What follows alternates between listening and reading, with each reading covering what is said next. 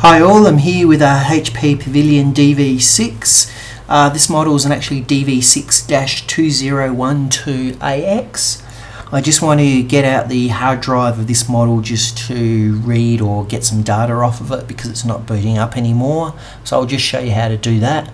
Also show you how to replace the memory in the unit and also the internal BIOS battery. Now, you should take static precautions and proceed at your own risk because you may do damage to your actual computer by following these steps. Now, the first thing you have to do is remove any power cables connected and also remove the battery. It's easy to remove the battery. We just got the little slider here switch, so just slide that and you can see the battery here just pops up.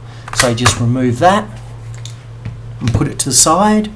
Then we've got one little panel here and another panel here. Now to get to the hard drive, it's remove this panel. So it's just two screws, 1, 2.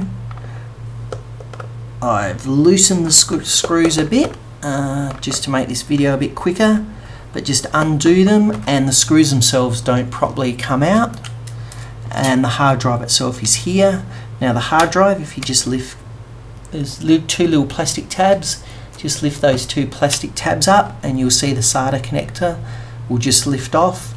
But just be careful you don't pull it too far because it's on a little cable there, and then just pull that SATA cable or SATA connector and there we've got the actual hard drive itself. The hard drive is in a little bay, so again there's 4 screws. Just remove these 4 screws and you can then remove or read this hard drive in another unit or in one of the external USB SATA caddies. And if you want to put in a new hard drive or put back this hard drive, just reverse what we're doing here.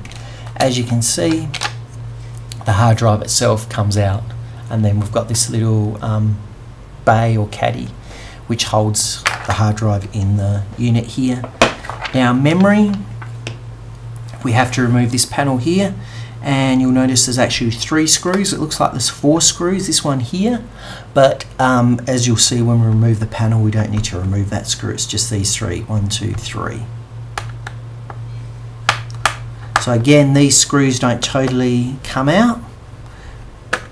Just screw them until it looks like you're not screwing anymore. And then the panel should lift off. And here we've got 2 memory DIMMs and the BIOS battery and a spot there which I believe is for a TV tuner card on this model. So you can replace the BIOS battery there, just remove that battery and plug another CR2032 lithium battery in there. And here's the actual memory here. This looks like a bit of a dodgy or slight dodgy is whoever or when HP built this system, they didn't properly put on this sticky here, as you can see. Anyway, to remove the memory, just there's 2 little clips on the side, silver clips, just pull them out and the memory itself will pull up. The same with this one, the bottom one, just pull that out and the memory itself pulls out. As you can see, that sticker's not stuck on right. Should be like that. To replace the memory, just slide it in and then push it down until those silver clips on either side click into place. Same with this one, just slide it in and push it down and then you can hear it click into place. To put it back, just reverse what the steps we've done here. Thank you for watching and I'll catch you next time. Bye.